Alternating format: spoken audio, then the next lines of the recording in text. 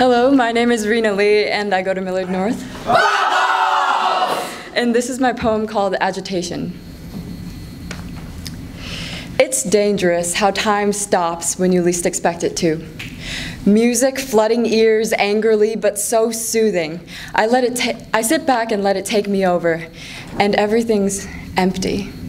It's just me waiting to live in my own moonlight with the car radio mismatched, masked, masquerading the air. Spring, the whiff of lavender.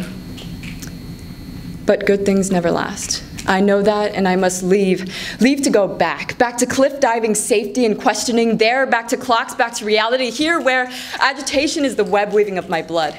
This craft of senseless paralysis has been memorized apocalyptically, untaught and unlearned, so that even in the greatest days I hum misery. Even in scripted plays of calm and normal, I end up upside down the wrong alleyway of my spitting mind, risking sanity for labyrinth. How our yous become puzzles that I can't solve, and goods become going to implodes as I search for the dust that I was meant to be. But the worst things happen in the night. It's just me and the ghouls, morphed from articles of clothing, dripping, reeking of present time and tears, undone tears into serene insanity. I am drowning in this twilight, this romanticization of shaking and waiting for the shadows to notice as I disinherit my own body under a broken das macabre of one doppelganger cantation of one recreated identity after another, after another.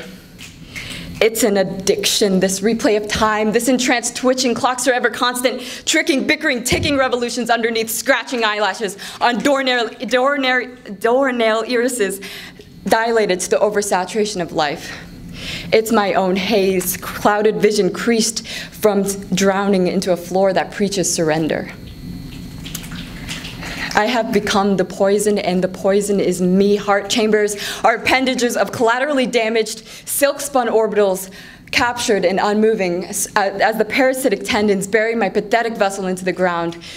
This arrival of not good enough, never have been good enough, never will be good enough, overreactive, faulty, failing, breaking, binding, unwinding at the wrong times, useless, unproductive, loser, loathing the loss of life from collisions of time, not worthy. What was it like before the flood, before the skin turned into suffocation, a call to masking the truth of feeling? Worrying is just suffering twice, burnt under scar, but wasn't I made to be a grace under fire? Wasn't I made to master my own submission? Why am I living?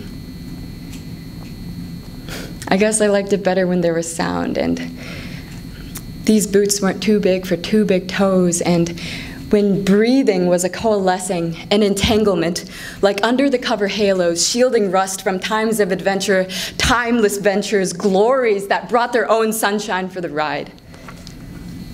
Turning on the car radio, air like lavender. Time stopping.